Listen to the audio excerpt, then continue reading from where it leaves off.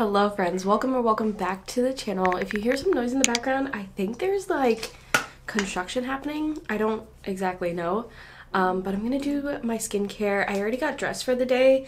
I am kind of wearing my usual, I don't know if I can get my leg this high, but I have my Set Active black leggings on. I have my Nike quarter socks at the very bottom, and then this sweater is from Save the Duck. And that's pretty much it. I'll try to be better about showing what I'm putting on my skin. I hope you can see that. But this is the January Labs Restorative Tonic Mist. This is the Rhode Peptide Glazing Fluid. This is actually my favorite product of Rhode. Try to do these steps a little bit quickly because I want to keep my skin kind of like damp. But this is the Shade Brightening Serum. I think this is like a vitamin C serum. And it says that you have to shake it before you're using it. So that's why I shook it. And even though it's vitamin C, it smells like coffee. Okay.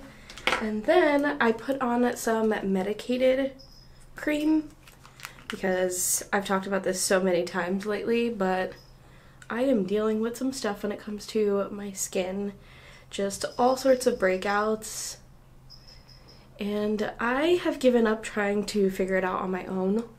I finally, as you all know, started seeing a professional dermatologist, and we tried to pinpoint what exactly the issue was because it could either be hormonal or bacterial acne, and so we started with like solutions to both.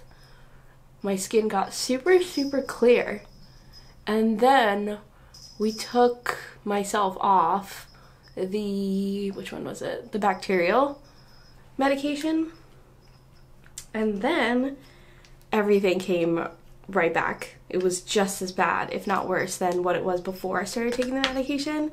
And so now I'm back on the bacterial medication in addition to the hormonal. This one is the hormonal one. The bacterial one is like an oral medication.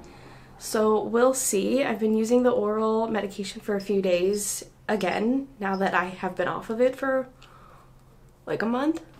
And I know I put it on really thick there, but it does absorb. I like to put it on thick just to make sure that I'm really, you know, covering my bases there. If you're wondering what this is, it's actually like a towel rod, as you can see.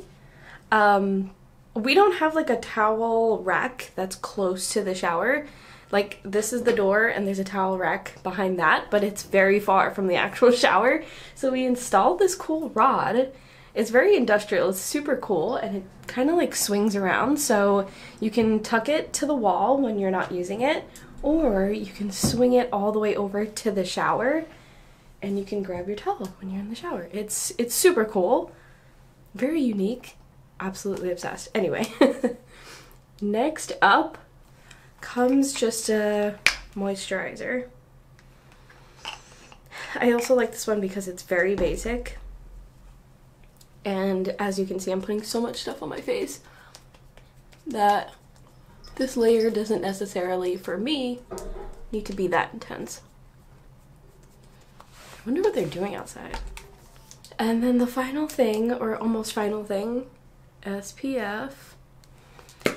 So if you've been watching my channel for a while, you know that this is pretty consistent. I have been doing pretty much the same thing for many months now, and I'm trying my best not to experiment because with the medication and speaking to a dermatologist, I want to make sure that like I'm not testing the limits of my skin with trying new things. Especially because I spoke to my dermatologist, I gave her like a full list of everything that I use, every single thing. And she was like, just keep using what you're using. Like, the things that I'm using are great, so why change it, right? This is coffee scented. Love that in the morning. And then the last thing, as you all know, just the e.l.f., what is it? Wow Brow? Wow Brow. But I have to do this in front of the mirror. I cannot see. Just grabbed my Google Pixel watch from charging. If you're here for the tech and you're interested, I have to put this to charge while I brush my teeth and get ready in the morning. And then I also do that same process when I like get ready for the end of the day, like shower and stuff like that.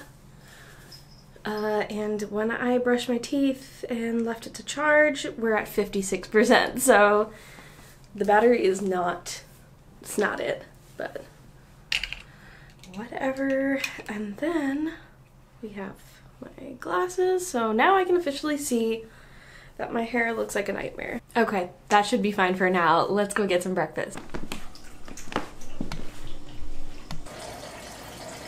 Okay, this week's breakfast rotation is not pretty, but it is absolutely delicious. It's something that I came up with randomly and it's been working for me. So basically I just have some bread here. I put this in the freezer so that it can last a really long time. Riley is also hungry. But this is the whole wheat Catskill organic bread from Bread Alone. Bread Alone is a really, really great brand.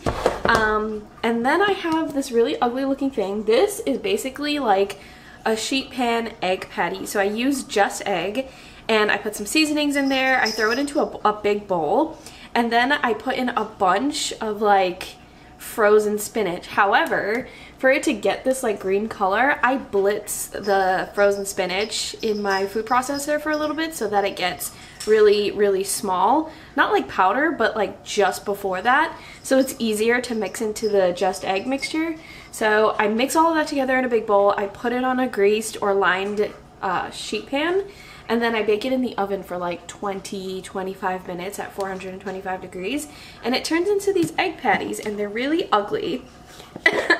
They honestly are like the most ugliest looking thing, but they are so delicious. They're like really nice and savory. I really like them. And then all I have to do is, oh my gosh, why is it so hard? I just put this in the microwave for a minute and I have me an egg patty, and I'm going to make like a little sandwich here. Don't worry, while my food is heating up, I feed them. By the way, I'm just putting a little bit of this on my toast.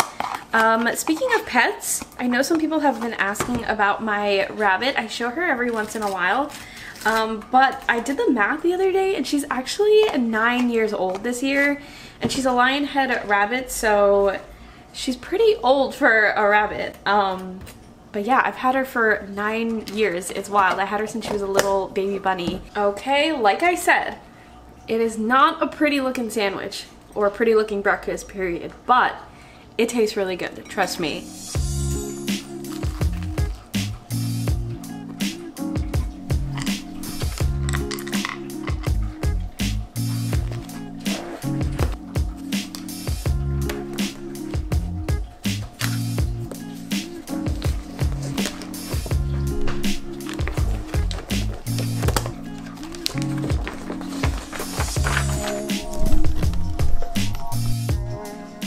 All right, friends, I have my journal out. I'm going to quickly just like fill in my habit tracker that I have and then go through my to-do list for today and see what we have going on. So let's see. When I fill in my habit tracker, it's for the day before.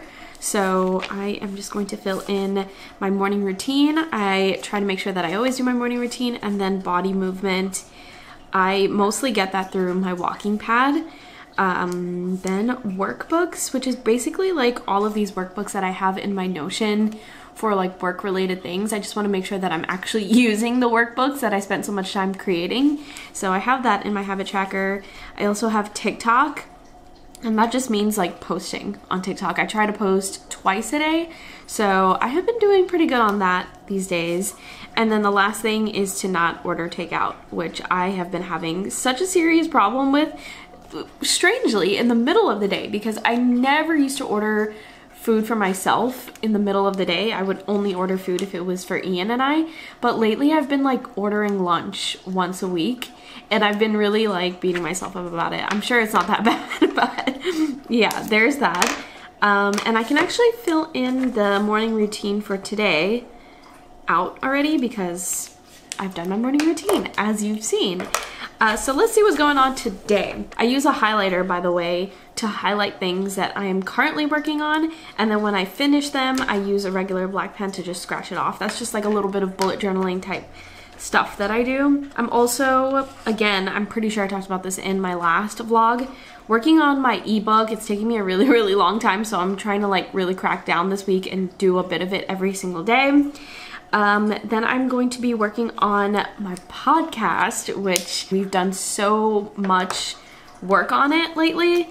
It's kind of unreal. So I don't know what was my last thing that I updated you on, but basically we are doing the podcast, and by we, I mean my husband and I, Ian.